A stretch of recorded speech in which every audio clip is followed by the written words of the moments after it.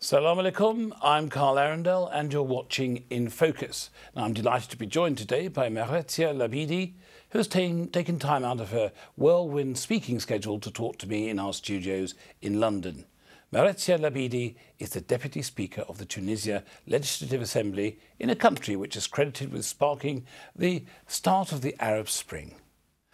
She is also the Global Coordinator of the Women of Faith Network.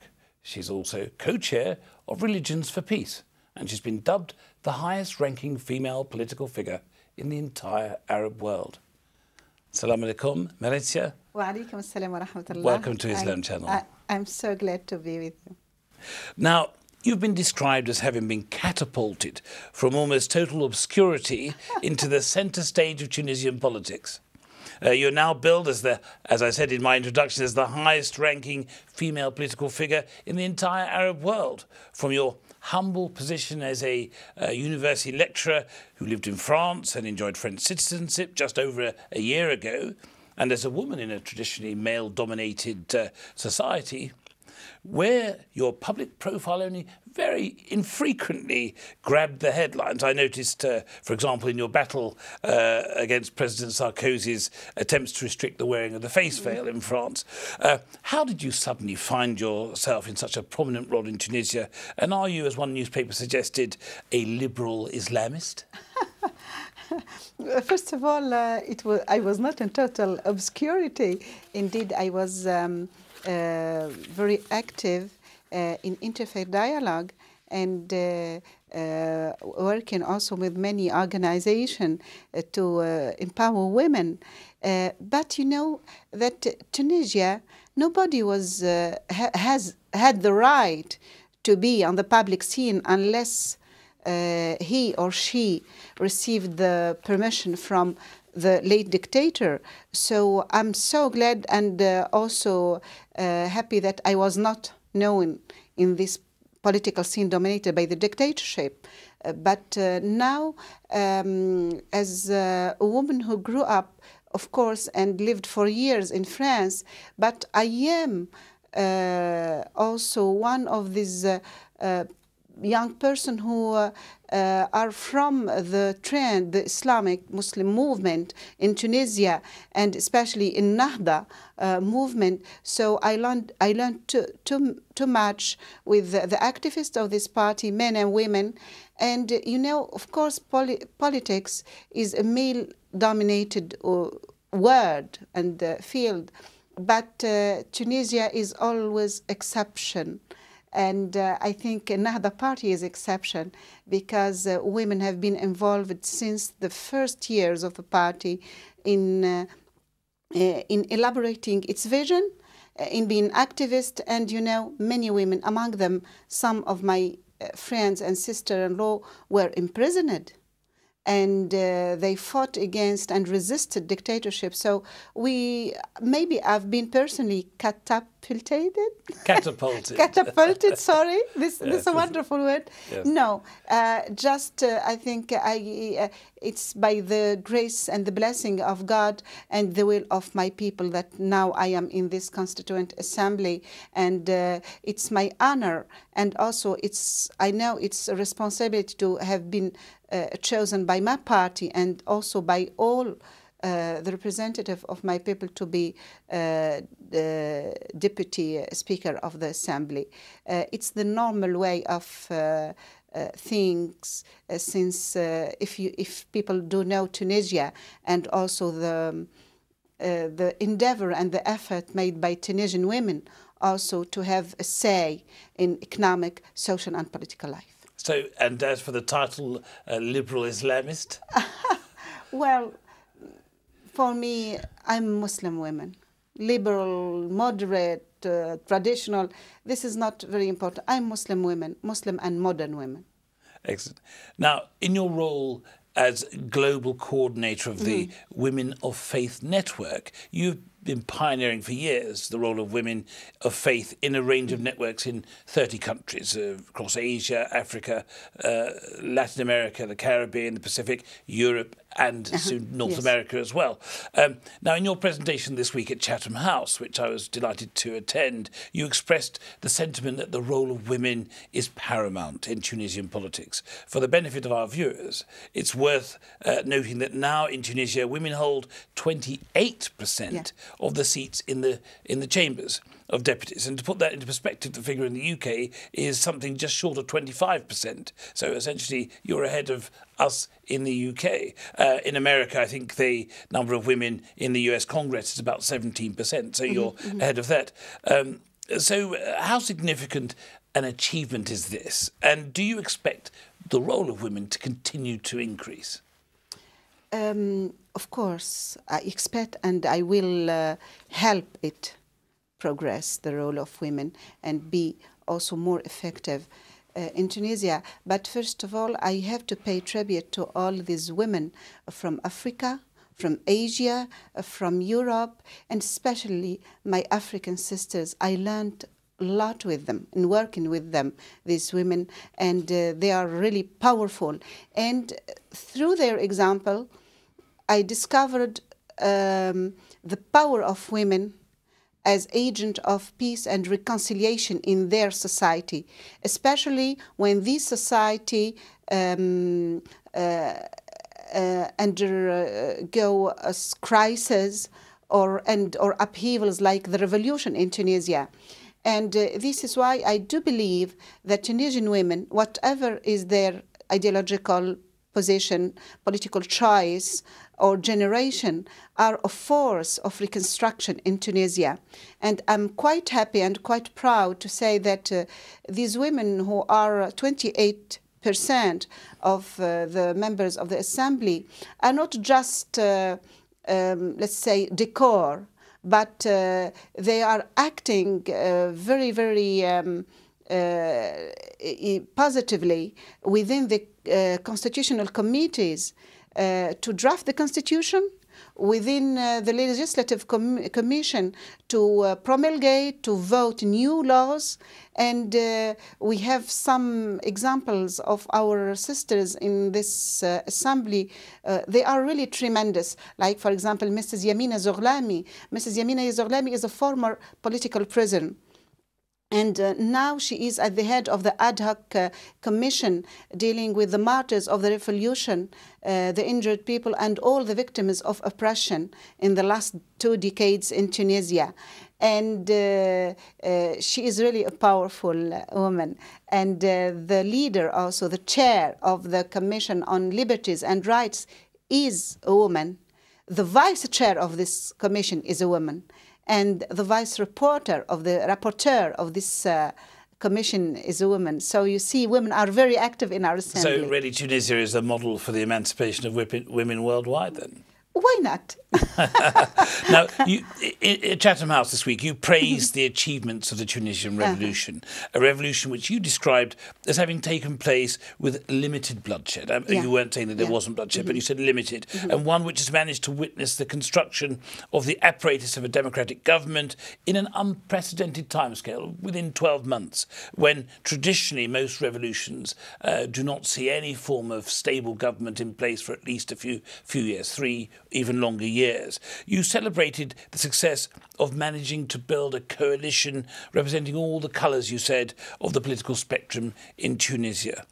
Would it not be fair to say that the smooth transition is largely due to the fact that the apparatus of government, the structures, the personnel, the individuals that were there under Ben Ali are more or less still in place, are still in their jobs? Isn't that true? Yes and no. Yes and no. Tunisian revolution indeed have been very, let's say, wise in dealing with the structure of the state and the administration. And I shall say that the continuity of the state, we due it to the fact that our administration is solid. And of course, many people who are working under Ben Ali are still continue to work, and some of them are still working in our administration. what I have to also to precise is not all of them were corrupted. Many of these people are patriots. Many of these people continued to work to save Tunisia. But justice shall also be done. And if all the people who were proved corrupted, they are now out, or they have trials, and of course we are continuing this effort to let's say to eradicate corruption from our administration. But Tunisian nature is for progressive action and not for cleansing, let's say aggressive cleansing, because maybe this is also the nature of our people. We are of moderate nature. Of course, we have excessive and abusive behaviors or attitudes, but there is a tendency to moderation even in our revolution. Well, when I was in Tunis, just a couple of months after the revolution had started, a year ago or so, I remember I met with civil society leaders and members of unions and human rights organisations, and also some school teachers. They talked about many instances where people suddenly were pushed out of their roles, who'd been obviously appointed via what you would describe as a corrupt mechanism, and other appointees were put in their place. I got the overall impression that there was some sort of system of cleansing going on. Would that not be the same in government as well? Of course, there is a fight or combat against corruption, but we want to respect law. It's not because that the dictator has never respected law and have treated unjustly many Tunisians that now we are going to use the same procedures. We want to use legal procedures and be sure that anyone inside this administration or out of it who is corrupted and anyone who has harmed Tunisian in their dignity, or who had stolen their money and their wealth, will be for sure judged and for that. And will there be a process of accountability as well as punishment? I mean, are we going to see truth and reconciliation like in South Africa, or is it going to be? We are setting a process of transitional justice. And we have a Ministry of Human Rights and Transitional Justice. And at the Assembly, we have set a commission, this commission on also corruption and administrative reform. Okay. Now, one would be forgiven, especially when I heard you speak so eloquently at Chatham House, for thinking that all was relatively plain sailing, but I've read a few reports which suggest that things are not going as smooth as you might like it. There's talk of a huge swathe of opposition parties in Tunisia's Constituent Assembly merging into much bigger blocs in an attempt to mount a stiff challenge to the Ennahda party, which you represent, which then obviously is by far the largest of the groups. I've also read about the intentions of the secular movement, intending to make a play for power with their natural leader, the former Prime Minister Beji Kadja Essebsi. Yes. The politician who steered the government through the transitional period, expecting to make a comeback at the age of 85. And there's a third bloc even emerging, which includes former members of Ben Ali's ruling party, uniting behind the legacy of Habib Bourguiba. Yeah. Now, the father of Tunisia's independence.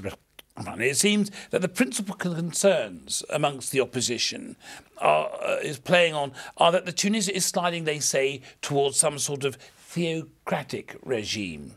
And that this is what they say has forced them into regrouping in order to balance the two main forces. They say on the one side they've got the Islamists who want to implement Sharia, and on the others the liberals who want a democratic, modern and secular state. Is that an accurate picture of things? When we talk about smoothness, that doesn't mean that in Tunisia there is no real transition in minds, in attitudes, and no one say that democratic transition is a long and calm river.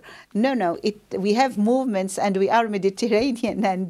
But what I want to say is that it's normal. It's normal that the opposition is doing their job as opposition. Where have we seen an opposition supporting the majority or the coalition in power? And as far as the gathering of many parties in bigger blocks, I think this can be good for young Tunisian democracy, because after the revolution we have more than 100 parties. It's too much. So if they gather, maybe this will give efficacy and to the political life in Tunisia.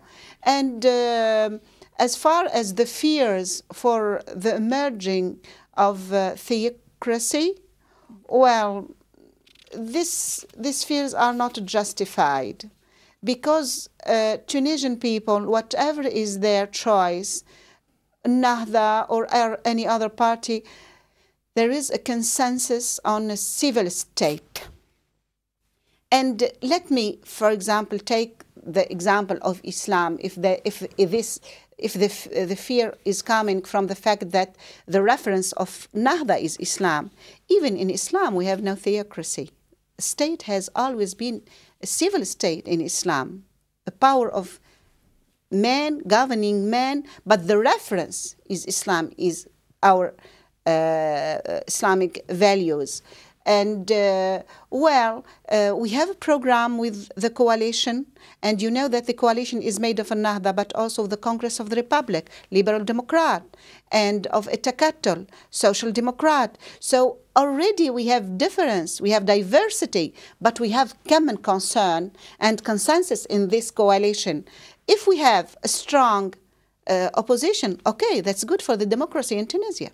And the discussion and the debate is there, it's open, and we are also building a new Tunisia in which each group, each person can express freely his opinion without being afraid that the police will arrest him, or he will be prevented by someone or some power from expressing himself, and also determining his position and his attitude vis-à-vis the government or any other power. Now, you mentioned that there are over 100 parties registered and that you thought that these blocks might be a good thing. But it's fair to say that this weekend, in fact, over 52 of these opposition parties are coming together for a major gathering in the town of Bourguiba, Monastir, to rally and to meet and discuss in an attempt to build one of those quite substantial blocks. Is this sort of movement going to unsettle any of what you've described as a smooth transition? No, I don't think so. I think that now we have, first of all, a strong will among Tunisian people never to go back, to enforce the rule of the law. If these parties respect the law, if they organize themselves according to the law, Tunisian law organizing political parties, and if they have nothing to blame, yes, to be blamed on them, okay, they are Tunisian citizens, they can organize, but provided that they enter the political scene and the political, let's say, game, and respect the rules for democracy, the rules of transparency, and the rules of the respect of the will of Tunisian people. Now, there's been some disquiet about what some have described as the fledgling government's average performance, they say. They say in a country riddled with unemployment and poor health care. Now, you hinted at that your party was reasonably open about acknowledging that there have been some shortcomings in that regard. How important is it for your government to get on top of those big issues of unemployment? Let's be honest, it was, after all, the economic failures and the poor health care that led to the huge upheaval in the first place over a year ago. Well, of course, one of the reasons of the revolution is bad economic situation. But no one expects, I think, that miracles after the revolution, and we cannot in a post-revolutionary phase suddenly realize a very rapid recovery of economy. But what I can say, what is the government is doing? First of all, the government is doing a complementary budget. And this budget is dedicated, first of all, to raise money or to raise means also, and to take measures to help poor family, and to improve health care, and of course to create jobs, to create employment, and to launch regional development programs and projects. We will discuss this complementary budget in 2 weeks maximum. And the government also will present in detail its economic program.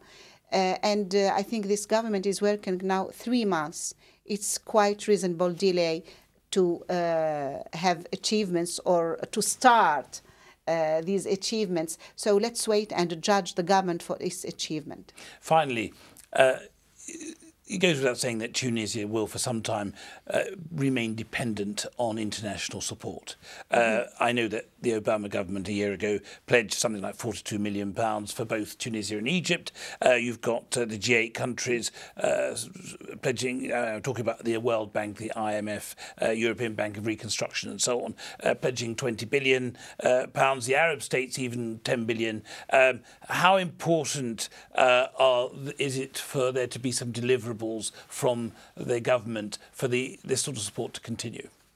Of course, the government shall give signs that its program is working. And if there is no immediate result, at least signs that the projects have started and the recovery is on.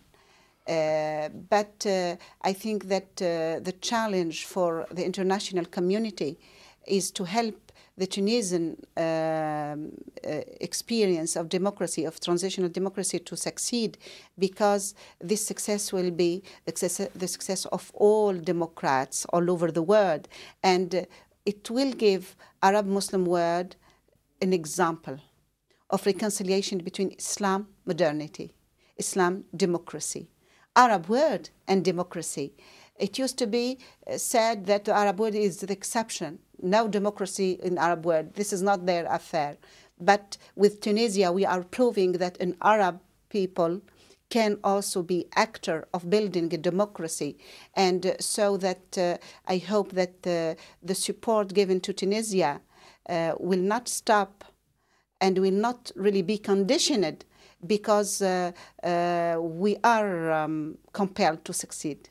And we cannot succeed alone. On that profound note, sadly, we are out of time, but I'd like to say Mehrizia Labidi, the Deputy Speaker of the Tunisian Legislative Assembly, thank you so much for joining us on Islam Channel.